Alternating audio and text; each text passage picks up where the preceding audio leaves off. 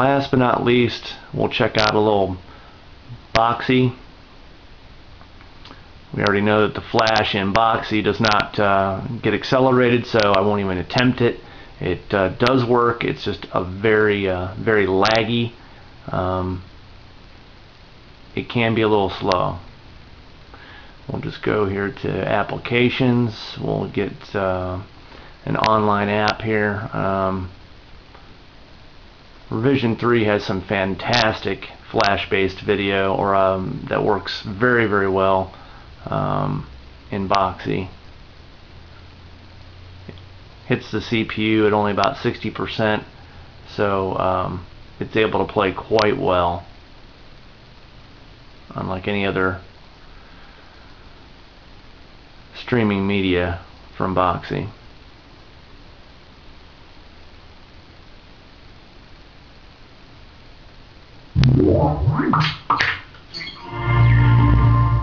Coming up on today's episode, Blu-ray software for your home theater PC, streaming video to the PS3 and the Xbox 360, and a little stacking of your questions.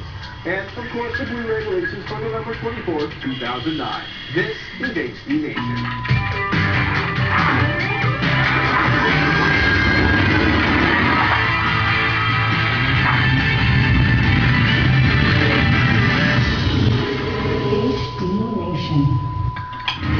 Today's episode is brought to you by Gamefly, Squarespace, and GoDaddy.com.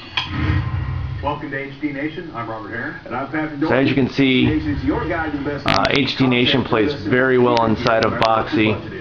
We'll get the task manager to pop up real quick here. You can see that this hits the CPU. Once it gets settled down, it's probably in the mid-50s, which is pretty respectable, even through Boxee. No stutters, no hiccups, no nothing. We'll get it to you.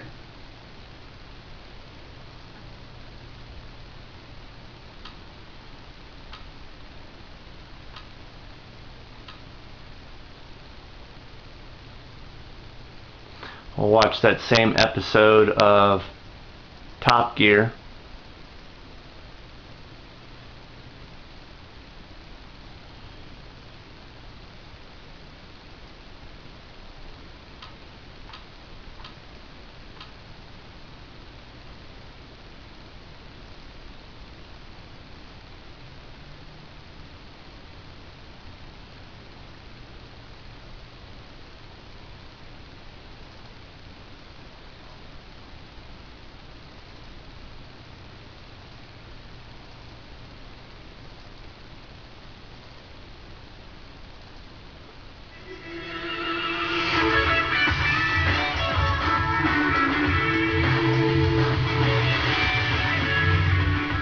Again, this video is streaming through my home network, 100 megabit wired connection through Windows Home Server, through to Boxee. And I cut my finger on some aluminium.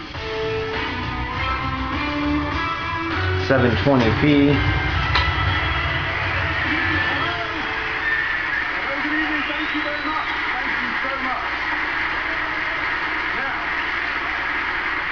If you buy a G-Wiz, plainly you are not interested in style or comfort or speed.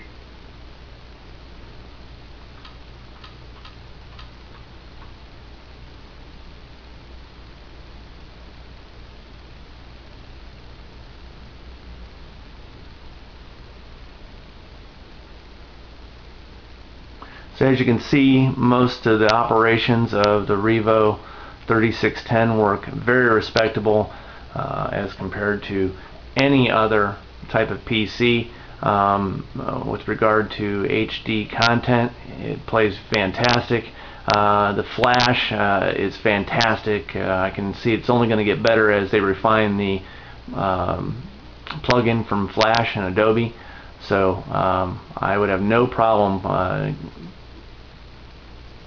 providing the recommendation for this product for anyone that wants to use one as a home theater PC. So check one out.